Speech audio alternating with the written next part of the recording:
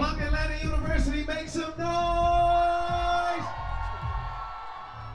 Steve Hegwood, the owner of Streets 945, actually commented on one of my pictures and told me to email him. I emailed him, I want to say like 2013. He didn't email me back until 2015. First day, I go meet with him. He's like, come to the station, meet with me. First day, he put me on Holiday Show. Yeah. Like no radio experience, no training, no nothing. All my freshmen, where you at, freshmen? All my sophomore, where you at, sophomore? My juniors and my graduating seniors.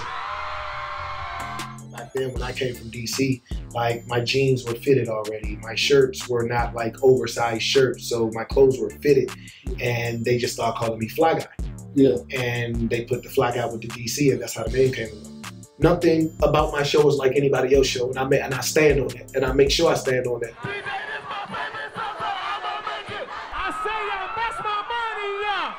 Magic City is the cream of the crop. Nothing will ever replace Magic City. Nothing will ever take over Magic City. And that's nothing against anybody else, but it's like Magic City is the foundation of Atlanta when it comes to the strip clubs. Magic City is like the Michael Jordan of the strip clubs.